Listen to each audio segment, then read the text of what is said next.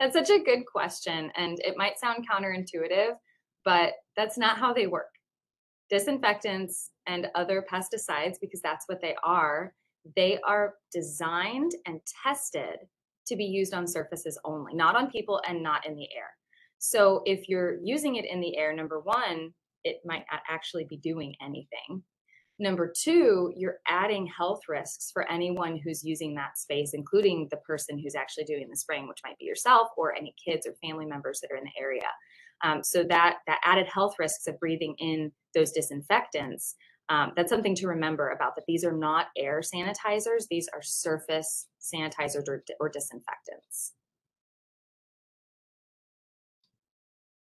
Along with that, it's important to remember too that some individuals may be even at higher risk because of different types of lung conditions. So, for example, someone with asthma, they might be at an increased risk. So you really want to be careful with how we're using these, especially with those who might be at higher risk for those breathing those in.